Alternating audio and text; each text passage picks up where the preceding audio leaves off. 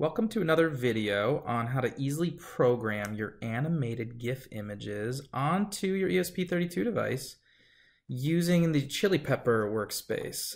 It is now really easy to do this. Here's some examples of some of the animated GIFs I was able to create because it's so easy to do. And I'm going to take you through how to do this on your own.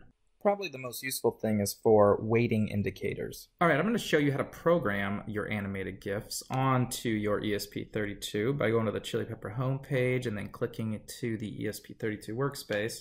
This is the ESP32 device I'm going to use. It's this TT Go with this add-on like $1.50 OLED screen.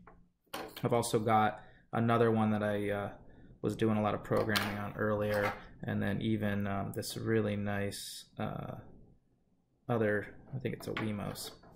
Okay, so now that we're in here, first thing I need to do is plug this in. Oops. Okay, so we got our green light, and then over here you want to hit refresh. It should show up, and then connect to it. And there we go, we've got our booting. I always sort of hit heap to make sure I'm in sync. Notice those yellow check marks mean I'm not. So once you hit reset, there you go, now you're in sync.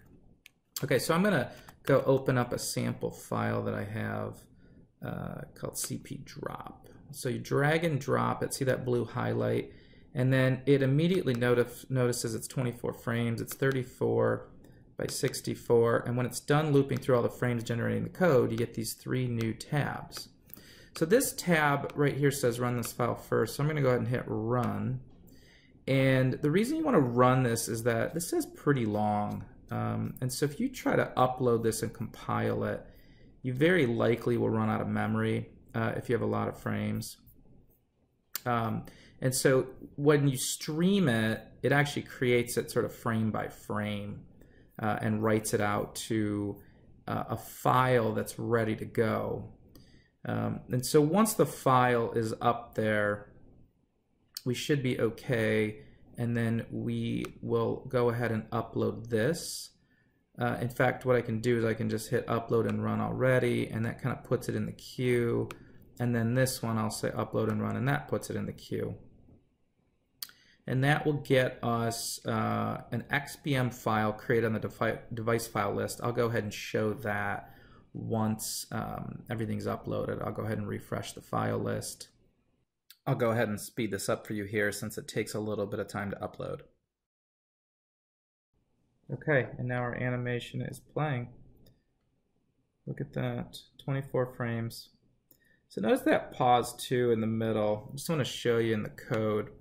When it creates the animated GIF, it creates this library and it has the delay in each frame, and this one you'll notice stands out at 1,000, so that's a 1-second pause.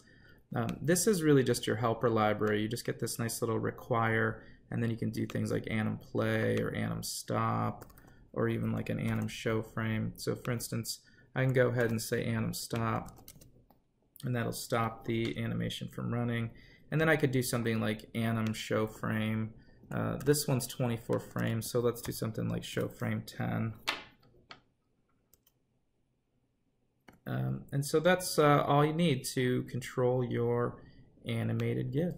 I wanted to also show you, if I hit refresh here to see the list, this was CP drop GIF. So if I go to CP drop, this XBM file is what was created when we streamed this CP drop GIF write.lua file.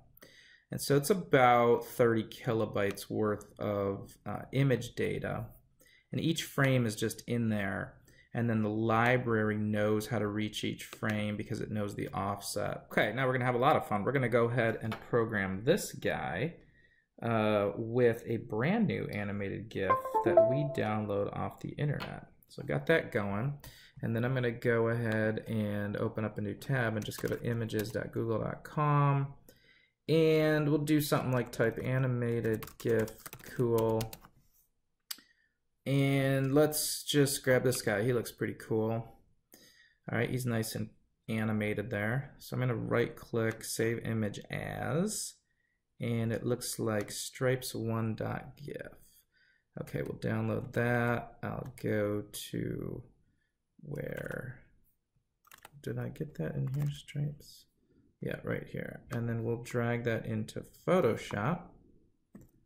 And we'll see what this GIF image looks like. Okay, it looks nice and big. We'll play it a little bit. First thing I'm going to do though is I'm going to image size it down. Which, here we go. Okay, so I know I'm at 128 by 64, so I'll just go 64 by 64.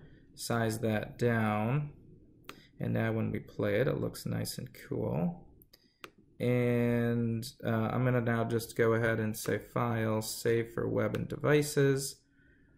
And I'm going to turn off transparency. Remember, you've got to upload a black and white image. And so I'm just doing no dither black and white. And if I play it here, we have something that looks pretty reasonable. You can play around with some of like the diffusion dither, which actually looks kind of cool. You know, the pattern dither. Let's just go with diffusion, just for the heck of it.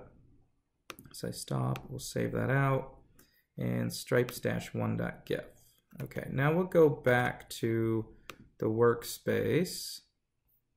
We will go find stripes1, drag it in, and that's got 30 frames, so it's looping through every frame right now. I'm going to close these files while it's doing this, because I don't need them. And while that's creating, oh, what happened here?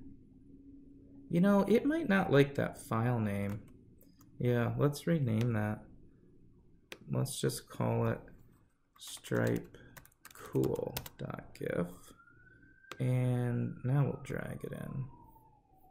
See if I can close this. Okay, so that's looping through the frames. And while that is doing it, let's close this. And we will connect. Okay, good. We got our stripe cool GIF. Now I gotta connect. Now I'm getting an error there, probably because this runs on a different COM port. Yeah, there we go, COM7.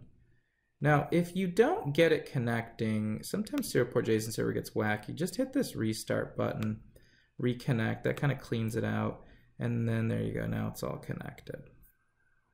Okay, and then we'll hit reset here to resynchronize it. And we'll hit heap. Okay, great. Now we've got the stripe cool GIF right. Sounds like there's some cop cars driving by the house there. So at 30 frames, let's this time, if you hover over this, you'll notice there's this extra little hold down the control key to do a bulk run. So I'm going to hold down the control key, and what this does is it fully uploads this these set of files into serial port JSON server first, and then that sends the commands down to your device in more of a bulk fashion.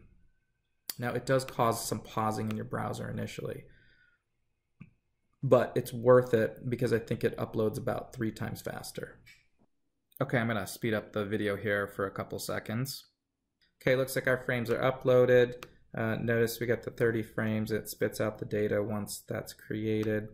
And then stripe cool, we'll hit refresh here to show the stripe cool file. And it is 15 kilobytes. So now we have to upload the library. So we'll just say upload there. The library you know, has the width and height that are generated, the frame count, what's the frame size, so it knows the offset in this XBM file for each frame, and then it's got the frame rates. This one, all the frame rates are the same, so you know, you barely need an array for that one, but there's a lot of animated GIFs where the frame lengths are different. Okay, that's uploaded. Let's go ahead and upload and run this. And there's our beautiful animation playing just from a nice quick download of an animated GIF off the web. So thanks for watching. Hope you learned something cool about how to easily program your animated GIFs on your ESP32. Go give it a try on your own inside ChiliPeppr.